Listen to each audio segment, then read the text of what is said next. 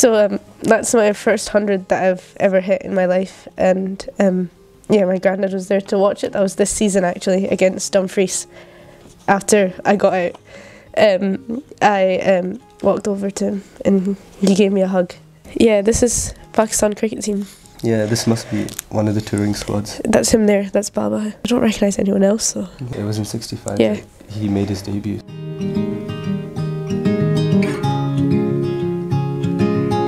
He actually got us into cricket, and it was when he was managing the Pakistan team when it was a Pakistan versus Sri Lanka series in Dubai, and that was in 2011. And I can't actually remember much of the cricket, but I just remember being there. And then after that, we both kind of had an interest in cricket. I got into a club like right near us in Scotland, Clydesdale Cricket Club, and Maryam played because I played. And did you enjoy it initially? I don't know. No, I hated cricket at the start.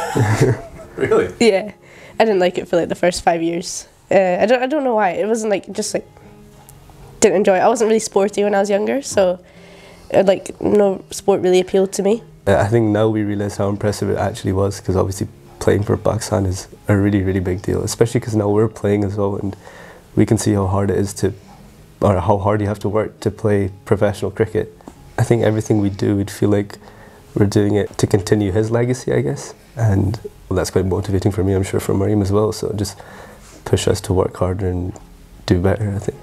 Yeah, he had a big impact on our cricket, just from a young age and even till now, and even after his death, like I think he still has such a big impact now that every time I do go out and play a game, I do always think about him, and I think about the fact that like I don't think I would be here without him. Like I wouldn't be at the position I am in my cricket without him. We came here in Scotland. He came every year. He used to come in June, July, and play. He used to play with them and teach them and give suggestions what to do, how to play, all these kinds of things. And then when we were home, he was still we were talking on phone.